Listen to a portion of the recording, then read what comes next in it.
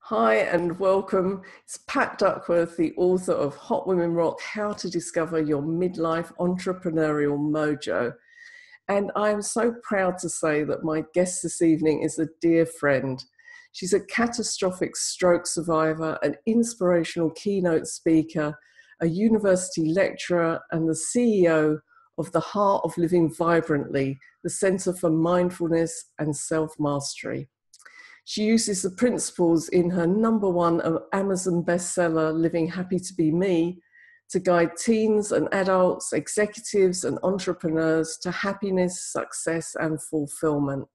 She's been featured on the cover of IDIS magazine, published in 1111 magazine, and is a featured luminary on inspiremetoday.com, as well as the recipient of numerous awards for leadership and success. So please join me in welcoming the lovely Valerie Sheppard. Hello, Valerie. How are you this evening? I am fantastic, and thank you so much to the lovely Pat Duckworth today. I'm really excited to be with you. So, Valerie, I just want to find out all about how you developed into all the wonderful things that you're doing now. So how did you start out? What did you do? Did you go to college and then develop from there? I did. I have both an undergraduate degree in communications and a master's in marketing and logistics and an MBA. And I'm the daughter of Marines, some little highlights. So I've lived in a number of states in the US, 10 states, moved like 27 times. Wow. I call Virginia home, and I went to undergrad in Virginia and grad school in upstate New York. I have a hybrid corporate marketing background that includes some nonprofit development work and also working for big Fortune 500 companies like Procter & Gamble, and I was a vice president of marketing at ConAgra Foods. So what did you like about marketing? What drew you into that? You know, when I first started doing marketing, I didn't even know that was what I was doing. I was doing fundraising for lots of moderate and liberal and progressive organizations living in right around Washington, D.C. And it wasn't until I went to graduate school that people said, well, you know, you've been doing marketing for 12 years. And I was like, oh, that's cool. And it was through my MBA that I really understood the discipline of marketing. And of course, I loved it. I loved the art of it, the creative,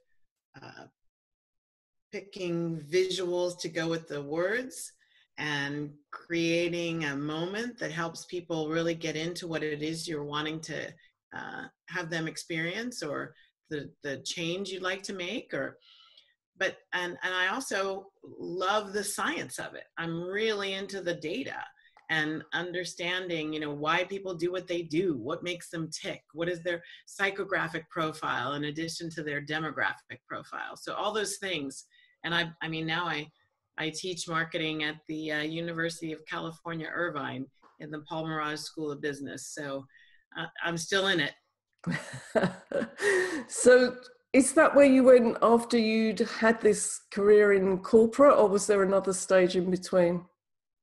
Yes, my career in corporate ended. I introduced myself at that time as a recovering corporate executive on radical sabbatical.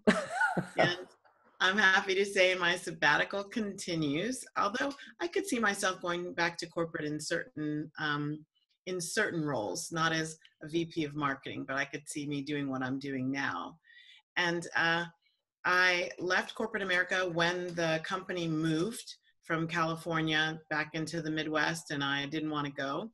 And so I stayed here and I started teaching at the University of California.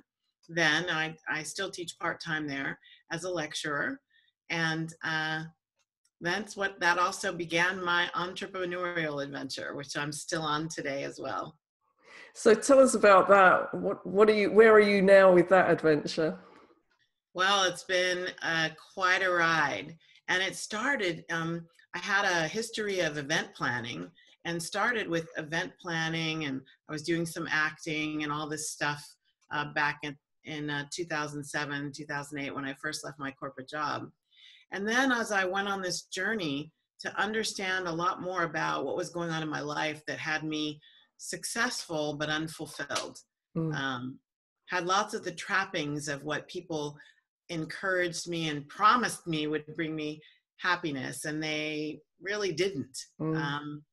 And so as I was going through that journey, I became really interested in things like human dynamics, and even deeper into communication, and especially into nonviolent communication. And I had always been spiritual, but I went even deeper into kind of metaphysics and universal consciousness and things like that. And from that, I started teaching the tools, and from that, my book, and it all just got deeper and higher and deeper, and I'm still doing those things.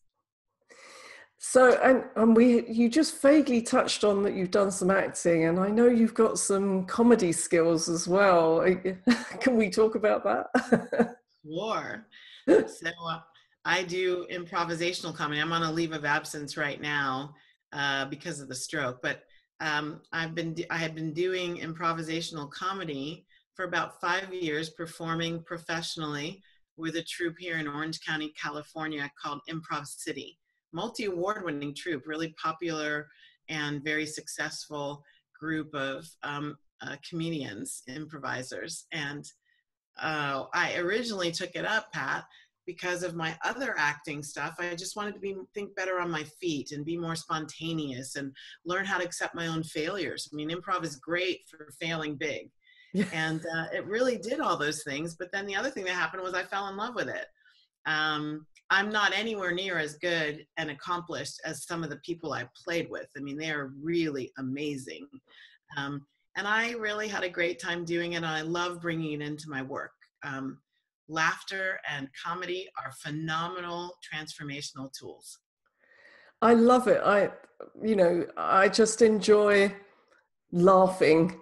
If I can bring some fun as a therapist, people don't come to me because they're laughing too much. Right. And if I can send them back out the door with a smile on their face, as far as I'm concerned, whatever the problem was, we're a long way towards solving it. So, yeah, the more we can bring the laughter in, the better life will be, I think. So the work that you're doing with the students at the moment, how is that developing? What are you teaching them? This is what I was born for. This is what I'm on the planet for. It's so wonderful, and it doesn't matter when you figure it out or when you jump into it and make this really the centerpiece. Just do it. And I love it. So I teach a couple of classes based on my book. One is called Living 101, Being Happy and Whole. And the other is called Happy and Whole Practicum. And one of them is a kind of an entry-level course, and the practicum is an advanced class. And it's all about how to master yourself in your life so that you can master whatever your life throws your way. And we talk about self-love, self-awareness, self-acceptance. We do role plays and case studies that focus on compassionate communication and how to deal with conflict, and how to feel and express your emotions, and what does it mean when things on the outside aren't what you think you're asking for and what you're wanting. And we talk about universal laws, all of it. It's just juicy and delicious. So what Better than a Big Mac. Definitely. So what sort of age are the students that you're dealing with, that you're teaching? The University of California students are between freshmen, so 18 first-year students, and up to graduate students. So I've had women and men in my classes who are in the either master's or PhD programs, and they could be 30, 40, or older. Yeah, it's just so interesting. So much has changed in a short period with social media and all the pressures that are on younger people. My son's 30 now, and his life is so different to what mine was at 30. And I think this, what you're teaching are really skills that we need in this time. Is that the sort of feedback that you're getting? Yes. It's called co-curricular education. So I teach under the auspices of the Student Affairs Division. And the whole focus of Student Affairs is to augment these very intellectual, well, excuse me, intellectual, and at UCI, very research focused, research focused degree programs, like if you want to be an engineer or pre-med or an accountant. And what I teach is about how do you deal with these things that come up as a part of what you're doing in your degree, but can span beyond college into your life. And so what I hear from the students, I've gotten rave reviews from the students. We have some really beautiful testimonials from them. And we also even hear from faculty members, like, when do we get a version of your class? And we're looking at, of course, how do we scale it now? So Yeah. how do we reach more students with it outside of just the UCI system, but in the whole University of California system? And then, of course, I say world domination, which, you know, people say world domination, that doesn't sound too nice. And I say, well, I'm teaching peace, love, joy, and freedom. I think the world dominated by those energies would be really awesome. That's what we're looking at. Yeah, I laugh about world domination as well, and my husband thinks it's very funny. So this is Pat Duckworth talking to Valerie Sheppard and talking about world domination, Yes, but with yes. peace and love, so it's all good.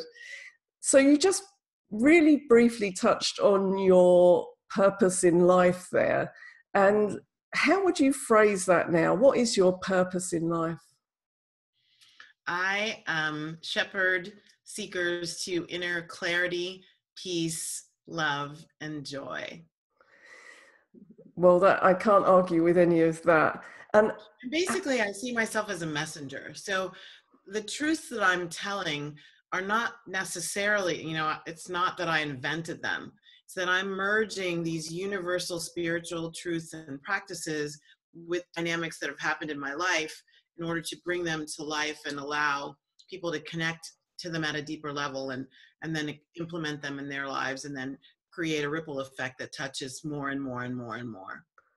lovely. And how long have you known that that was your purpose? I guess we're probably approaching a decade now. Yeah. Really feeling like, and I would say this, at a soul level, I've known my entire life. Whether I've been willing to align with that soul level calling has been the question. And Yeah. I'd say the alignment with that soul level calling has been the last 10 years of being willing to be seen as that, put myself out there. I'm being more bold than I ever have been before. And it's an unfolding and a spiraling up in my consciousness as I do more and more of what it is I came here to do. And what was it that allowed you to bring that to the surface? Was there something that triggered it, or was it just work you were doing on yourself?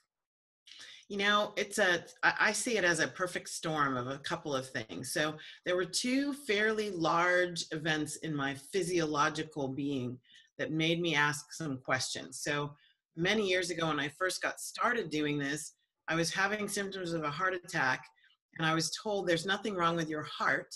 We can see that something's going on with it, but there's no physiological cause. So that was the first time that I went, okay, I didn't even know that I could have physiological effects where there was no physiological cause. So that took me deeper in the spirituality and metaphysics and all of that stuff. Then the most recent time was 2015, when a blood vessel burst in my brain. And that caused this catastrophic hemorrhagic stroke. And I really went deeper into, okay, the first part of this journey was understanding who I really am, or what I really am as a spiritual human integrated being. And the second part is going deeper into that, going deeper into self-compassion and self-love, and going deeper into alignment with the divine, and going deeper into using my whole instrument. And even if that means a body that doesn't work the way it used to, be able to use that as a way to connect with people and to teach what I'm here to teach. Yeah. So have you got any advice for women who feel that they've got a purpose, they just haven't uncovered what it is? How are they going to dig it out? You know, it's not always as difficult as it seems, and it's not always as easy as other people tell us either. So it's each one reaches it on with their own special sauce and their own special path. I will tell you this, there are a couple of things. One of the things that really is important and continues to be important for me is to have the wisdom of a person who's done it, or a coach or a trainer. Or I have a spiritual advisor who is my touchstone, and I go and spend time with him every week and focus on what's unfolding for me and why is it unfolding and how is it helping me contribute to what I'm doing. And then the other thing I would say is that there's time in the silence. Like, life can take on so many have tos, want tos, must haves, things that keep us going, doing, and really active. And like pulling back from that, like coming in and getting into the inner sanctum and being willing to separate myself from everything going on in the world and just listen. And listen with an ears not necessary listening, that is allowing me to hear the messages that come in very subtle tones. They may not even come in words, pictures, they may come in feelings. Those kinds of things have really been critical to me, knowing my path and then staying on it. That's beautiful, and I'm so hoping that soon I'll be able to be on one of the deep dive retreats with you and to be in that energy. It'd just be fantastic. So Valerie, anybody watching, if they want to find out more about your book or about you or your website, give us some links. Yes, my book, Living Happy to Be Me, and the subtitle is Dancing Your Soul Light Style. It's all about adopting these practices for the rest of your life. And the link for the book is happytobeme.net. And there are videos there. You can purchase the book there at a 25% discount versus the Amazon price. And there are lots of tools and tips there. And you can also connect with me. You can see the testimonials that readers have left, and also what people have said about hiring me as a keynote speaker or workshops. And the latest thing that I've been doing, which is fun, is a master class. And people are actually bringing me to their homes, inviting a bunch of their friends, and we're doing a master class based on the book that way. So there are lots of ways to engage with me, and I look forward to everyone. That's great. Oh, now I nearly forgot to ask my question, which is it's my new question because it's something that I'm working on at the moment. Okay. How would you define success for you in your business now? Okay, so success for me in my business now unfolds on a moment-by-moment basis, and it includes 3 things. Number 1 is that I feel completely connected to the divine and I'm on purpose. So that's the most important. I always look back to that. Number 2, there has to be a lot of smiling and a lot of laughter, because I know that laughter heals, and it's a vibration raising energy, and I love immersing myself in that. So when that's happening, I feel I'm being successful. And number 3 is that whenever I'm giving to the planet, whatever I'm doing to serve others, I'm also serving myself at the same time. That selfless service is great, and I believe that you have to serve from a full cup. And so I try to make sure, I make sure that I'm doing everything I need to do to keep myself healthy and vibrant, connected, all of that. I love that definition. I've been working on my own definition of what success means, and At the very highest level, it's whatever makes me smile. And then I just have to go from there. So we're on the same page, Valerie.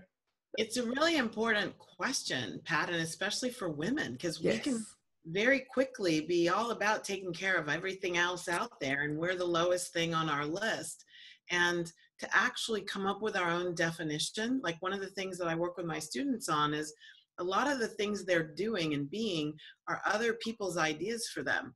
And they haven't really gotten clear on what they want and what they don't want. And so they're just living these other ideas. And the problem with that is we can actually go 20 or 30 or 40 or 50 years or a lifetime living other people's ideas for us and never really taking ownership of it and asking ourselves, is this mine? Like, is this thought mine? Is this idea about myself or my limitations? Did that come from me? And so I think it's really beautiful to be able to ask, what is my definition of success now? And how am I creating that for myself?